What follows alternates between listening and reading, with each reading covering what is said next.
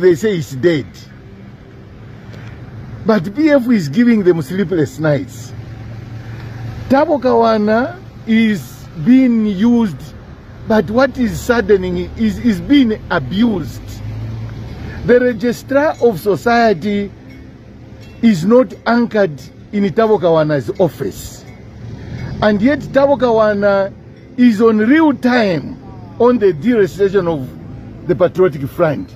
He's got more data on the challenges of the Patriotic Front than the Registrar of Society. This gives me problem. The excitement that this political party must be deregistered has become a manifesto of the UPND. And they are sending THABO KAWANA as an attack dog. My advice is, Kawana, can you know where you are coming from? And tone down.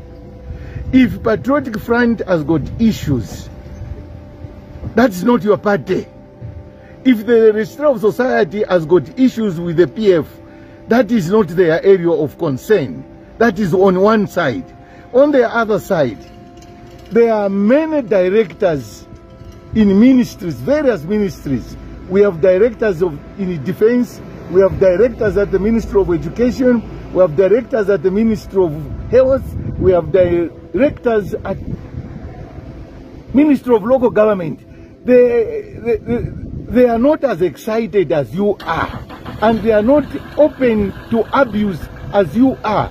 It only tells us one thing, that your appointment is questionable. You are abusing the government system. You are a civil servant who has been allowed to do politics, and that will cost you in the end. I am advising Bwana Kawana to tone down and sit in the chair. Probably there is nothing they have given him to do other than to be the spokesperson and an attack dog. A government has a chief government spokesperson, and that is Madam Chushikasanda. And the job description of Mr. THABO KAWANA is that of a director. And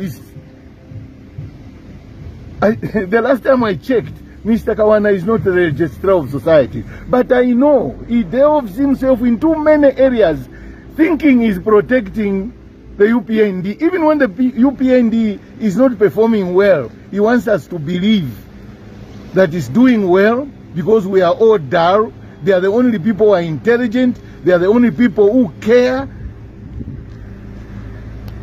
I shudder to think the day Kawana will realize that Zambians are more intelligent than he thinks they are. And he must take a chill, get back to his office and reflect of where he's coming from. That route he has taken, PF has walked that route before. They were the Sunday Chandas of this world. They were the Antonio Mwanzas of this world. They were the Kaiser Zulus of this world. Wonders will never end, but the PF issue is a PF issue. It's not a UPND matter. And a PF issue is a matter between the PF and the Registrar of Society. This excitement where they want to have only one party in this country, UPND, so that we revert to the one-party state, will not do. Names, the missing names in the registrar's book cannot qualify or indeed raise eyebrows to deregister a party with 58 members of parliament. Nobody will buy that. That is chaos. And Kawana must stop dreaming as he enjoys the fruits of the directorship in the ministry. And we are tired of that kind of excitement.